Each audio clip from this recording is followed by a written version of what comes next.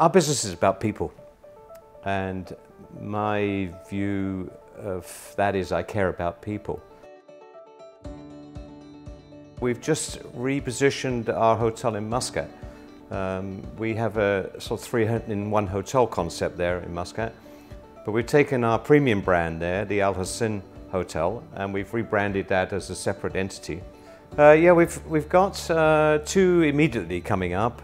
One in Jeddah, which should open at the end of 2019, early 2020. Superb hotel on the Corniche.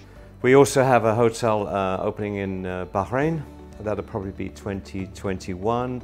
Another great project. It's right on the marina. And it's a really integrated complex with service apartments, a marina, retail, and a beautiful hotel. We hope to really develop much more in the Middle East. We see great potential, probably in Dubai to expand even further.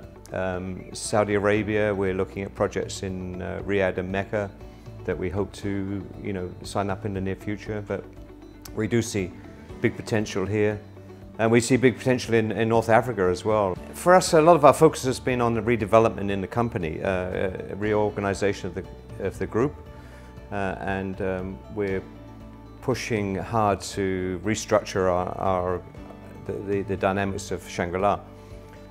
We set up the Dubai hub here about 2 years ago with a view to growing in this region, and there's a lot of things happening around that event. But I think internally, in terms of new development, our app has just come online, the Shangri-La app, and we've actually designed it internally within the company. I think it's in itself quite exciting. We haven't gone out to third-party vendors. It's a super app. We're doing likewise with our website at the moment. So we're trying to harness the youth of the organization. We've got some great young tech kids who are working on these new exciting IT aspects. And I think the app is already out there, and we're hoping to have 1 million hits by the end of the year. Our business is about people, and my view of that is I care about people. And if anything has kept me in this business and still keeps me in the business, is my care for people. So whether it be the guest or the people that work with me and for me, I think they drive our industry. We're in a hospitality business, and I think I've come up from pretty humble surroundings. I've worked my way through the business all the years. I've done most jobs that people do in our industry, and I've worked with some great colleagues through my years. And I think because I care about them, because I worry about the development, probably being my biggest pride that I have as I work day to day is really in other people's success. And I think if you can enjoy the business because of the people around you, that'll make you a successful leader. We've got a target of tripling the size of the company over the next 3 to 5 years. So we've got ambitious plans. I think there's a lot more involved in it than that.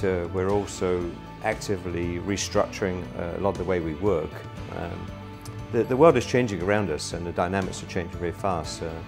I think that the whole advent of technology, of disruption around us is changing our industry as well.